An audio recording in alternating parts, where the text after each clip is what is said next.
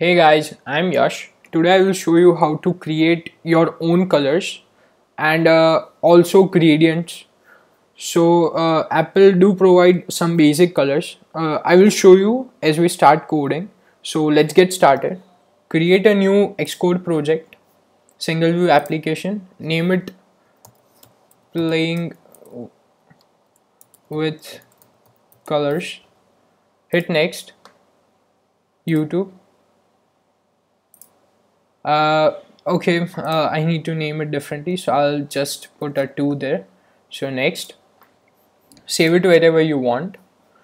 Now under main.storyboard, we need two things. First of all, a simple view. It will be at very bottom.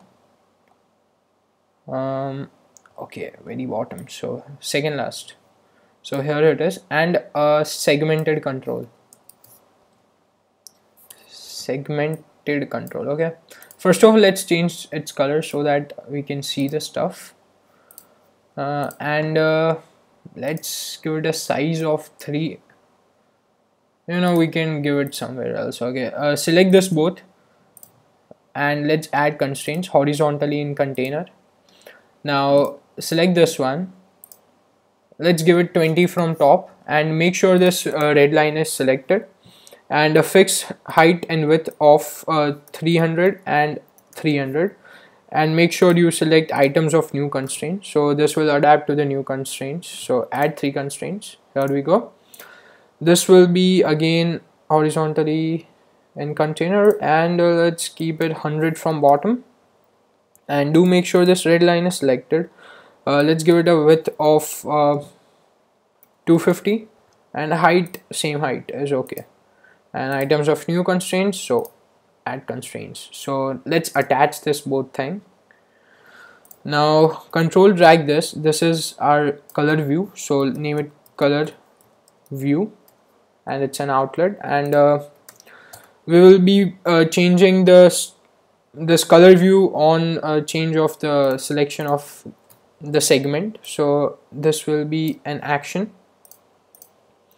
will be changed value, and the type is UI segmented control, and do make sure event is value changed and connect. And we forgot one more thing, so let's go to standard editor. Let's name it color, and let's name this gradient.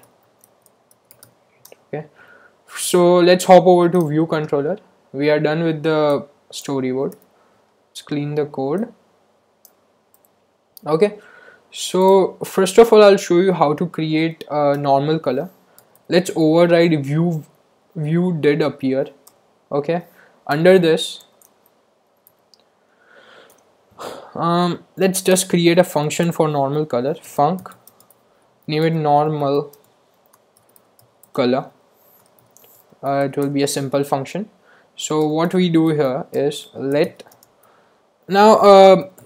as I said earlier that Apple provides its predefined colors, so you can type in UIColor, this is the class, and press dot. Now these are the options which Apple provides. Okay, it's black, blue, brown, and all that stuff, but it's very limited. Now if you want to create your own color using RGB, so that is what I'm going to show you. Remove this dot and hit bracket. Now these are the couple of ways in which you can create a UI color. So let's choose this one, which is red, green, blue, and alpha. Alpha is the transparency. So hit enter. Now here I have a cool website which is rapidtables.com, and it is a great website for choosing colors. So here I have already selected a light blue color, and which has R value of 120, G of 200, and B of 246. So what we do in code is, for red, is we saw it's 120 divided by 255. This was 200 by 255, and this will be 246 by 255, and alpha will be 1.0. Let's check it again, so we are sure. 120, 200, 246. Yeah, so 246, so we are good to go. Now here is the, okay, let's change it to light blue. Okay, Now we just need to change the background color of the color view. So that's very simple. Color view dot background color is equal to light blue. Simple. Okay, so under view, okay, this is very big. Under view did appear, just type the function name, which is normal color, and as soon as we load, it will be loaded with this color. Okay, so under changed value, now this is the segmented control which we had. Okay, so let's have a if condition sender, which is a segmented control, dot selected segment index is equal to 0. This means that if this first segment is selected, we will be performing the same function, which is normal color. Okay, so let's run the app so we can see. This is a really easy way of creating normal colors with RGB values. So here it is running. So it already is loaded with the light blue color.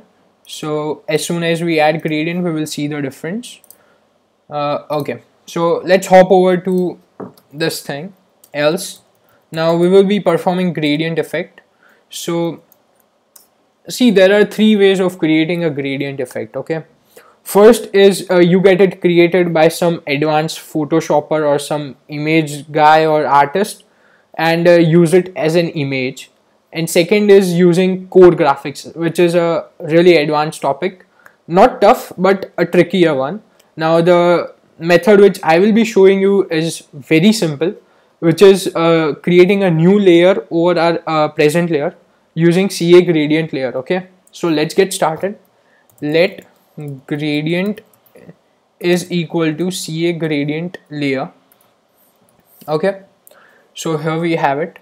So first we need to give it a frame, which will be gradient dot frame will be full of our color view. So color view dot bounds. Okay, cool. And see, we need to create a gradient, so we need colors. Simple, right? Gradient dot colors, which is a collection of array, which is an array of any objects. Array is a collection. So let's create an array. Let's use color UIColor dot red dot CG color. Don't forget to add dot CG color because it will not prompt for an error and your gradient won't work. So do add it dot CG color. Now let's use a yellow color. Yellow looks good. Dot CG color.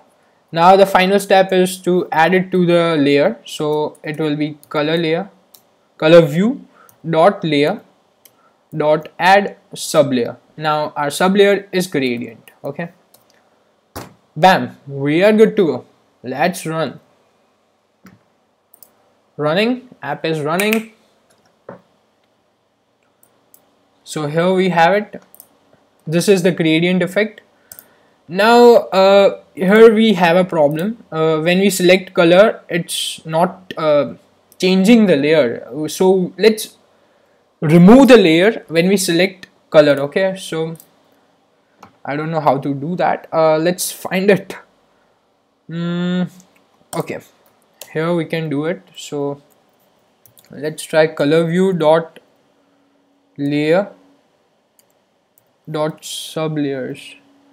Okay, this will be a collection of CA layers, so all sublayers will be selected. Sublayers dot remove. Okay, here we have it. So remove all. I think this should work. So let's run the app.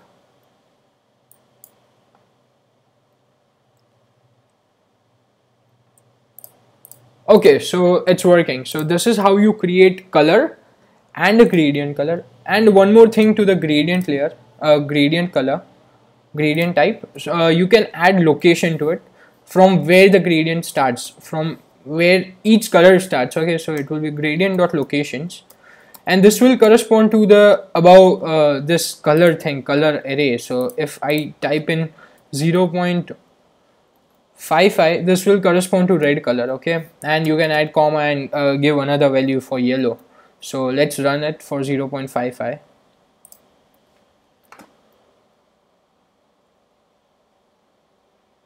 So here we have it. So this is 0.55. To see a major difference, let's change it to 85. Okay, so you will see there is much of a red and yellow is very less.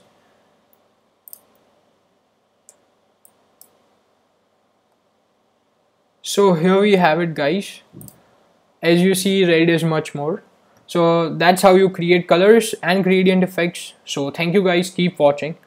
If you like my videos, don't forget to hit like, comment and subscribe. Thank you.